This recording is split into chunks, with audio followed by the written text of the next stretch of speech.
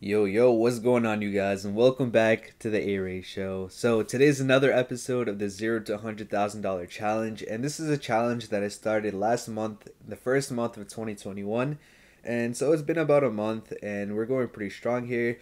And this whole challenge is basically to get my account from $0 all the way to $100,000. And yeah, that's a little bit clickbait just because I started with more money than $0. But the whole point is we're going to start this account with a very low amount and kind of just grow it as aggressively as possible to grow it as high as possible. And the goal is $100,000.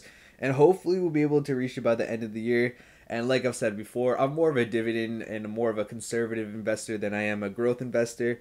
But this is something that we're going to just do for the channel and something that we can all kind of do on the side and kind of have fun with. And the past 2 weeks or so have just been insane from everything that's been going on, from the GameStop situation to the Robinhood brokerage situation. And just this morning, Elon Musk announcing that Tesla will now be investing $1.5 billion into Bitcoin, which is just insane.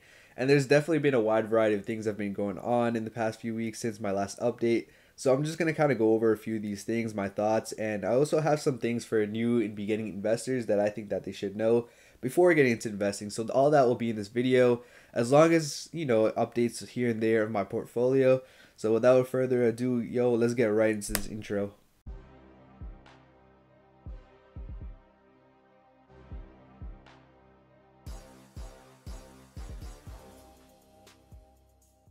So first things first, let's take a look at how my portfolio performed over the last few weeks and the month. So actually, you guys probably noticed that the market's open, so that's why my numbers are fluctuating. And I actually had to stop recording just to kind of sell one of my swing trades, so that's probably why my buying power is a lot higher than it was in the beginning of the video. But yeah, let's take a look at how my portfolio has been performing. So over the past week, it's up about 10.5%, which is really good. That's pretty good. And let's take a look at the month. So in the past month, my portfolio is up 22.5%, which is huge. And honestly, that all happened recently from basically the past week or so. And what happened was Dogecoin actually exploded. And you guys know from my previous video that I did on Dogecoin that I had a small position of about $25 and I got in at about half a penny. And currently it's about at 8 cents, which is a huge increase. I remember being up about 1,500%, which is huge. And that $25 turned into almost $400. And I sold all that. So I actually had to take profit just because, this is something that one of my friends says and somebody in my group chat. And that's that nobody ever died or got hurt taking profits. So I kind of just stayed true to that and took some profits.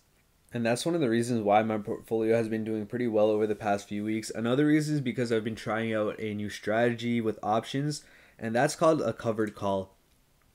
And that's something I'm going to go over more in my future videos, how to do a covered call and how you can benefit from it.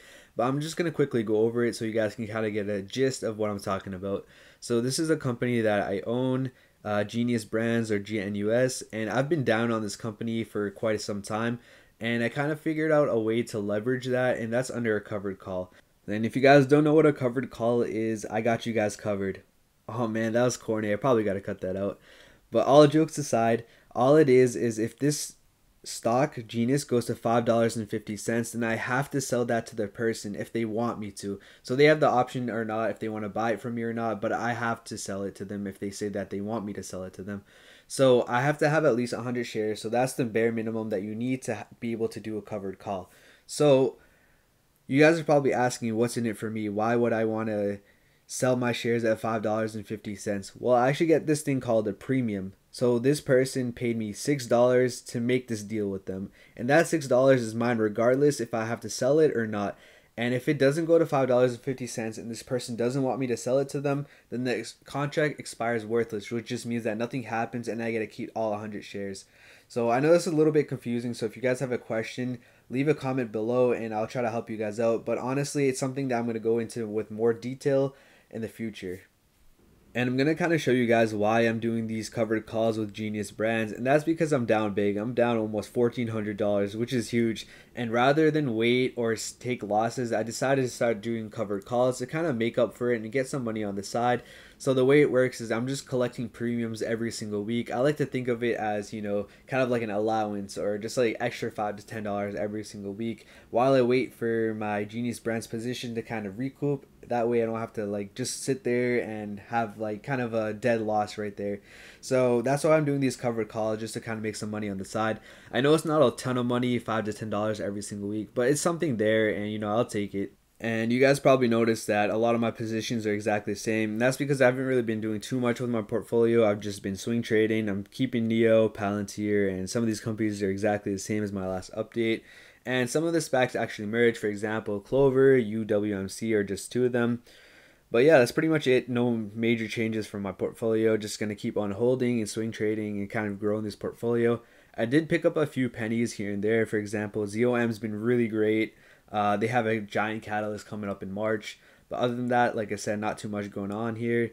But there is a few things that I wanted to talk to. And I wanted to talk to the newer investors in general. So to my new and beginning investors, maybe you guys got into investing after you guys heard about GameStop or AMC. But maybe some of you guys made some money and maybe some of you guys lost some money. And that's one of the things that sucks about these hype plays is a lot of you guys will end up losing money and then stop trading or investing in general. And that's one thing that I kind of want to point out is there's a difference between investing and trading.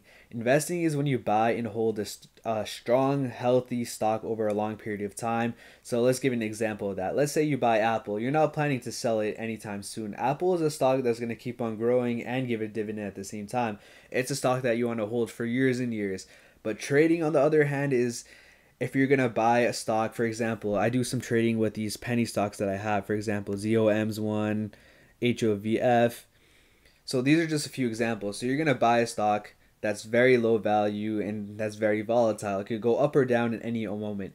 So these type of investments are more of trading because you're looking to sell it right away. So I would say for you guys that are new investors or new traders, whatever you want to call it, to kind of figure out which one is more up your alley. If you're okay with market fluctuations, then maybe you're a better day trader. But if you want to just buy and hold and have an easy peace of mind, then maybe you're an investor. I'll link above. I made a video on dividend growth investing. That's probably the easiest investing strategy, just because all you have to do is pick out your stocks that you want to hold and then buy, and then that's all you have to do. And I made a whole video on that, so I'll definitely leave it somewhere on the top over here. But that's my one piece of advice, and I'm not a financial advisor or anything like that, but I just figured it would be best for new and beginning investors to kind of know that before you get into trading.